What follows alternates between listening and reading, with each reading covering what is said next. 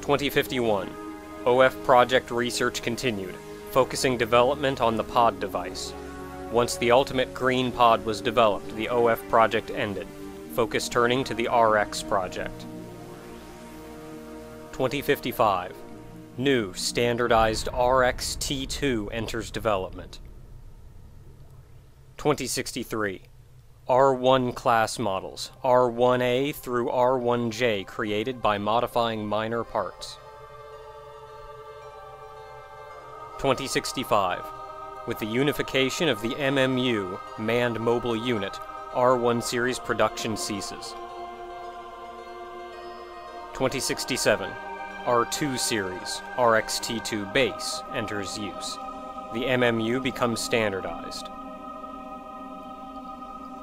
2075. R-Twin engine developed. R2 series ends with model R2D. Production of R3 series begins. Units interchangeable due to MMU standardization. 2083. R3 models become ready for use. Equipping twin engines gives this series high mobility. 2088. Development of low-output model wave cannon started. 2098. Exploration spacecraft rolled out. Its development is based on a new theory. 2102. Forerunner, an exploration craft, begins maiden journey and is expected to return on June 27, 2120. 2103. Compact R engine successfully equipped to a ship. RS-3E unit engine, a low-output engine, completed. 2104. R4 series with E-unit engine finished. 2108. Low-output wave cannon completed. Development begins on R5 series spaceships. 2112. Forerunner receives a signal from dimensional space of an unusual living body and energy signature. 2115. R5 series unit equipped with a low-output wave cannon asteroid blaster. This craft was not provided for public use due to this special weapon. 2120. Forerunner returns with a sample of the Bydo, a compact, high-energy living organism. This organism was part of the Bydo Empire, which had assimilated an entire solar system. The Empire continued expanding, assimilating entire planets, on a direct course for Earth. 2121. R-Series selected for missions against the Bydo. 2122. Production of general operation models halted with RF-5 due to increased weapons development. 2123. Development begins on the experimental RX-6. Though pilotless, it has a high-output wave cannon. 2125. Compact high-energy organic weapons project started in a lab near Jupiter. 2134. Contact with the project lab near Jupiter is lost. Skyhope spacecraft investigates and finds 3 million meters of space missing. A Bydo fragment, itself a high-energy object with a diameter of 6 meters, is located in the missing space area that included the lab. This object is retrieved for study. 2136. Experimental R7 model, requiring a pilot and equipped with a high-output wave cannon, is introduced. 2141. Succeeded in controlling the super-compact high-energy Bydo fragment found in 2134, dubbed a Force. 2143. An experiment combining the Force with the R7 fails. Attaching the Force to the rear of the craft causes the regulator to overheat when the cannon is fired. This resulted in evaporation of the craft. Cause was determined to be insufficient power provided by the E-unit engine. The Force was unharmed by the disaster.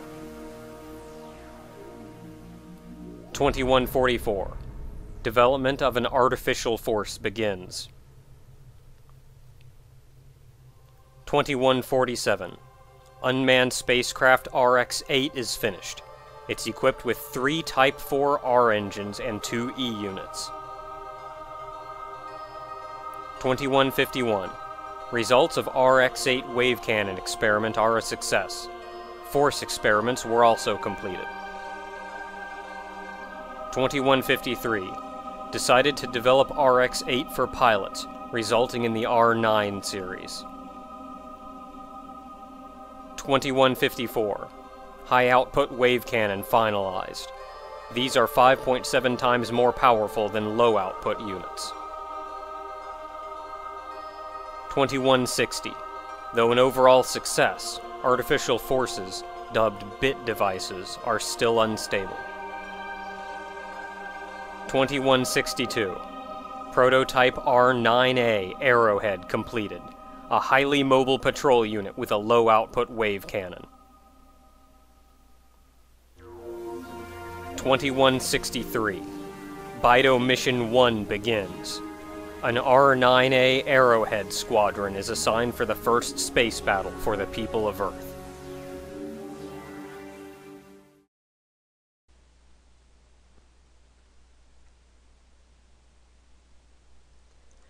Blast off and attack the evil Bydo Empire! Welcome to Let's Play R-Type. The beginning of what is the proper R-Type saga. This is the game where it all began. I'm playing the TurboGrafx version. This, it was originally released for the arcade, I do believe. But the TurboGrafx version, if memory serves, is one of the most loyal to the arcade. The R-Type saga, as has been explained before, is also very well known for its difficulty, but not in that it's a kind of twitch difficulty and you have to be really skilled, though it is, but more for its memorization. They will kill you. A lot. Until you learn. So let's take our R9 and go off and attack the evil Bydo Empire.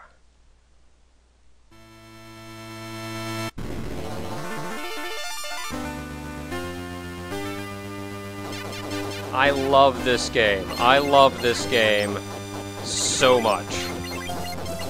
I love that intro. The music.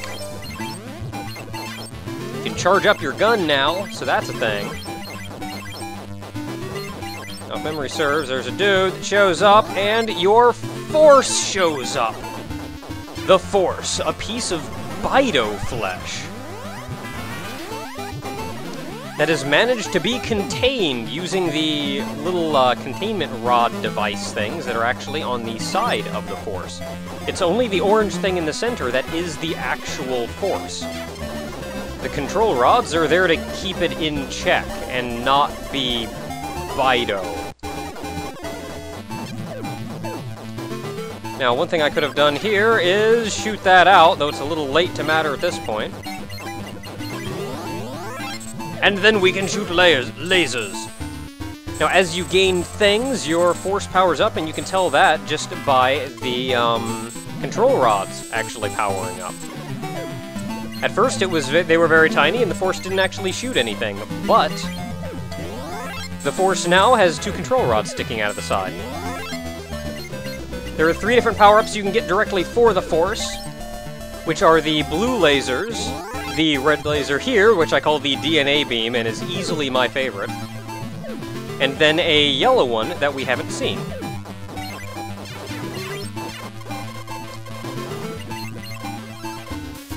So I'm going to keep, if at all possible, the DNA beam.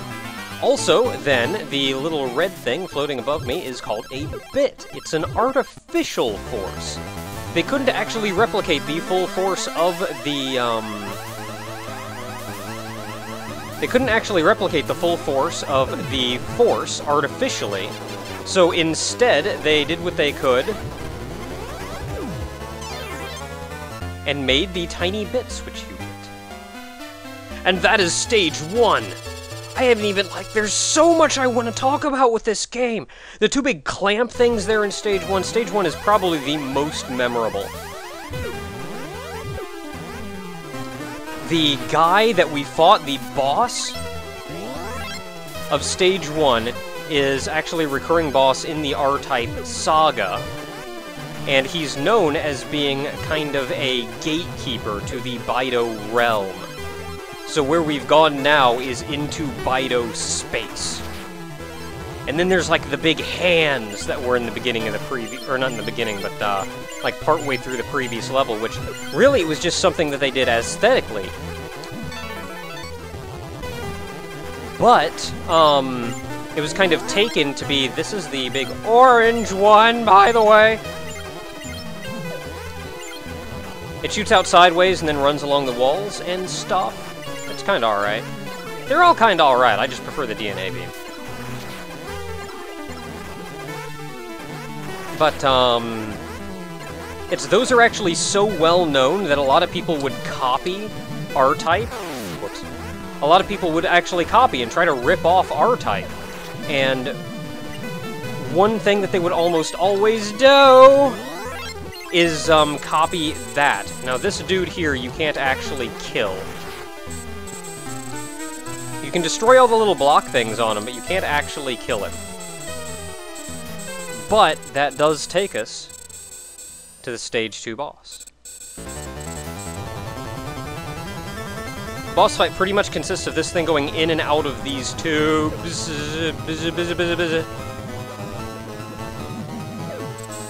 And what you want to do is, get down here, where you can shoot this blue eyeball when it opens up. And if you can just camp right here, then you're generally doing pretty good for yourself. And I'm going to save. Have I mentioned that I'm going to save state the crap out of this game? Because I am. Yes! That barnacle thing, also a very well-known boss in R-Type land. Stage 2 cleared in all of 6 minutes. I don't remember how many levels long R-Type is. Whoa. Oh, let's see here. Do I want... You know, I'll get it.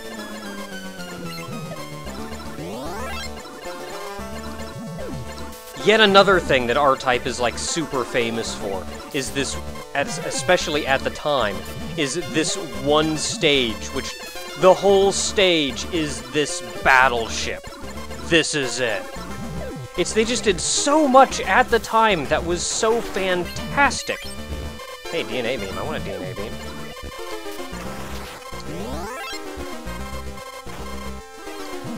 Just slowly destroying this entire ship.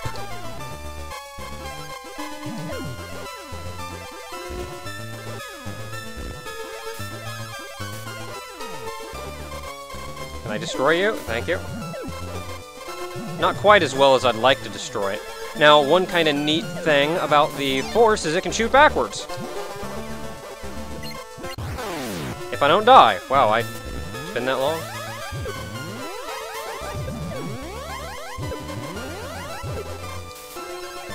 I'm going to have to rely on the fact that I'm not getting shot.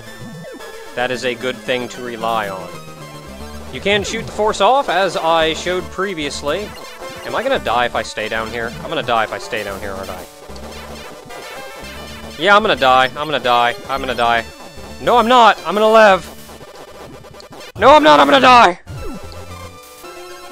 Okay, so they are going to make me get out front here. What hit me? I didn't even see what it is that hit me. Okay, that was me walking into a bullet. I don't know what hit me that time, though.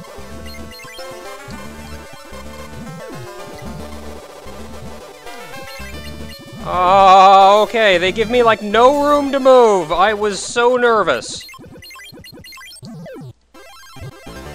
And the boss music starts. I kinda wanna go back there. There we are.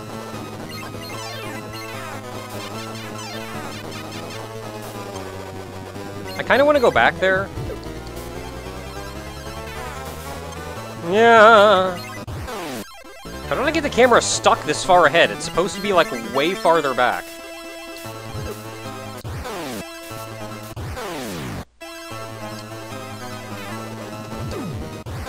No, I want the force behind me. I really want the force behind me. So I can destroy that.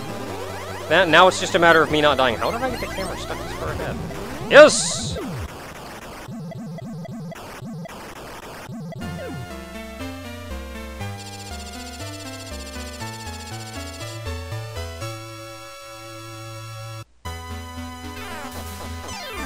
I completely forget how long R-Type is. I want to say it's like 6 stages, which... Actually, you know what? I think it's 8 stages. So, let's go one more stage. We got one more stage. We're doing it. Doing it. Doing it. One more stage. One more fighting into the Bydo Empire. Now, this stage is like kind of an annoying stage. And I do not want blue for this stage.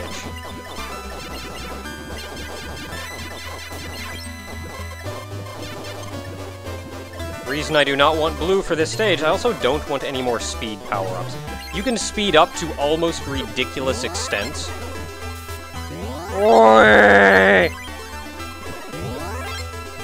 You can speed up to almost ridiculous extents, and I'd kind of like not to. This is a nice comfortable speed for me.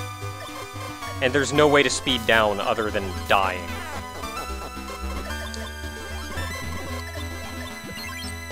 Yes! A second bit! And more missiles! I kind of want to keep the DNA beam, just because, especially in this area... Actually, you know what? I'm going to save. Wow, you guys did not like me. I'm gonna save and then get this one, and then see how that works. Yeah, that doesn't work at all. Let's not get it.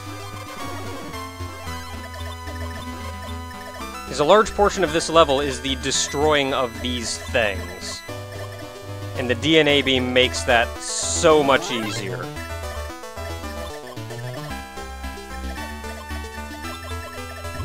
It's like, I can't even conceive of doing this with, like, anything else.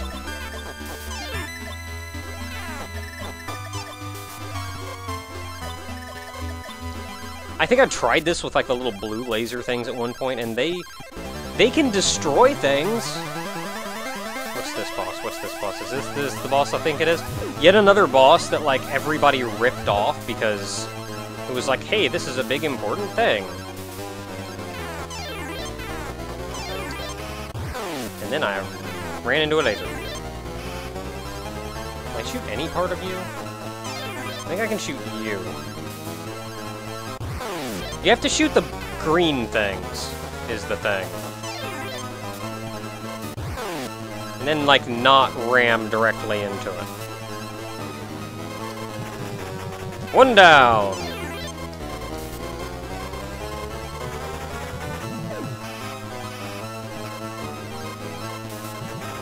Yes! Well, that was easy. The Bydo Empire's got nothing on save states. That'll do it, though. Until next time, everyone, we continue our battle against the Bydo Empire.